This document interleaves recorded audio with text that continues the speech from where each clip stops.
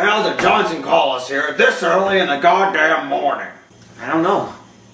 He said he's discovered something disturbing and frightful. I'll be disturbing and frightful tomorrow morning if I don't get some sleep.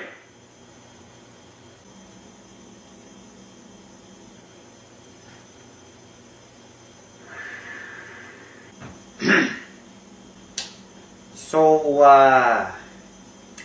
I'm getting a new refrigerator. Oh, that's good. Yeah. It's black. Goes with the kitchen. What kind of doors does it have? Vertical or horizontal? Vertical. Oh. Do you get less space with those? I think it's about the same.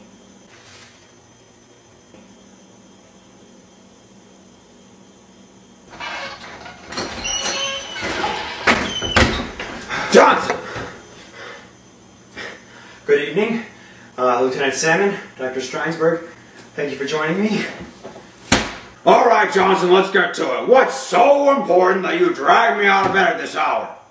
Gentlemen, I think I may have discovered something so horrifying that it could end the human race as we know it. For God's sake, man, what is it? I believe that our planet is currently being invaded and attacked by an army of men who are invisible. Invincible? No, invisible. That's unbelievable. It's unreasonable. No, it's completely undeniable. Where's your proof? Proof? Oh, Lieutenant Salmon. Can't you put two and two together? These men are invisible. So it stands to reason that all proof of them is invisible too. Aren't you following any of this? No, I'm extremely confused. Well, then what are all those papers and boxes for? Oh, those were just for dramatic effect. If these things are real, then where did they come from? Well, they came from Mars. How do you know? I've been monitoring the planet as part of my astrological studies. So you've seen them coming? No! They're invisible! Their spaceships are invisible. Everything about them is invisible. Their vehicles? Yes. Their food? Yes. Their women? Yes. Well, that must make things easier. Don't you see what's going to happen? If we don't act fast, our world will be overtaken by an unseeable army. Well, what do you propose we do? We need to assemble a highly skilled team of medical experts, scientists, military personnel, and all get together and try to find a solution to these invading, unseeable bastards. Sandy, get the Secretary of Defense on the phone. Hector, this is the U.S. government. We have better things to do with our time than chasing things around that aren't even there. Yeah. Be that as it may, I still believe we need to take further consideration into this matter. All right, Johnson, I'm going to have to see some more legitimate evidence to support these claims. Otherwise, I simply can't allow Dr. Streinsberg and myself to waste any more of our time here. Yes, Hector, like Kirk said, we are the U.S. government. It's very important that we get taken seriously. Yes, very important. You know, now that you mention it, a friend of mine who works at the hospital uptown did tell me a story about a rather strange patient that they had last night. A homeless man was brought in, and he was saying that he was attacked by a group of people, but he couldn't see who attacked him. What was his condition? Almost completely unconscious. From the attack? No, I believe he was drunk. Sounds like a completely legitimate witness. Gentlemen, let's not waste any more time here. To the hospital!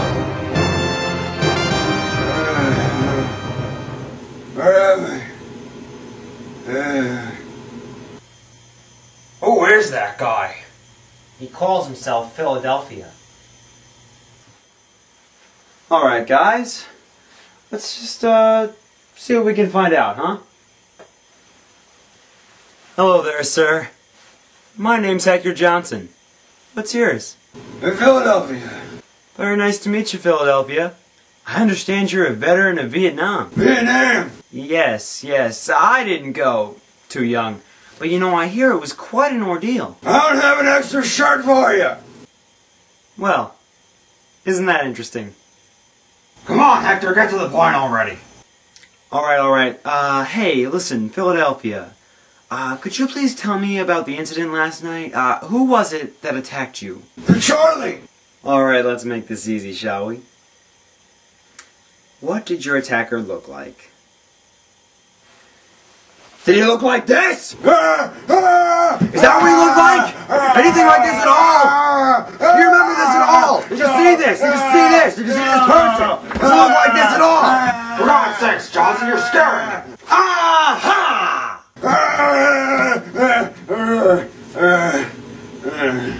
What do you mean, aha? Every victim is afraid of their attacker. This is substantial enough proof to warrant action. But he's a drunken buffoon! But we can't just stand by and do nothing. At the very least, make the phone call. He's right, Kurt. At least see what they have to say. Alright, alright.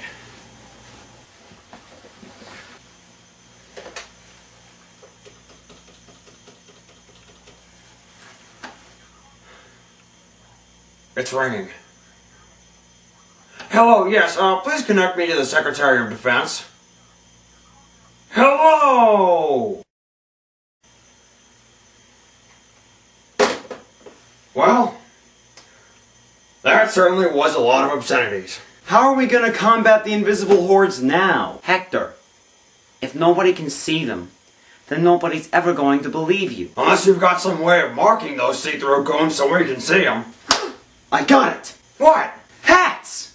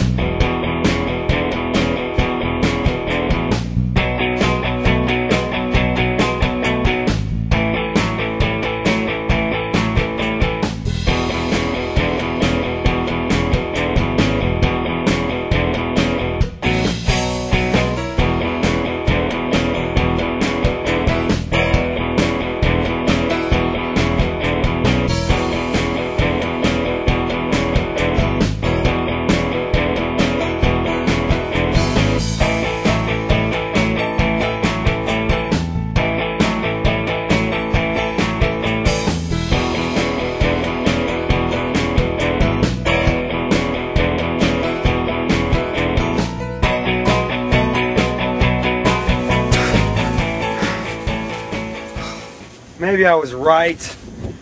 Maybe there are no invisible men from Mars.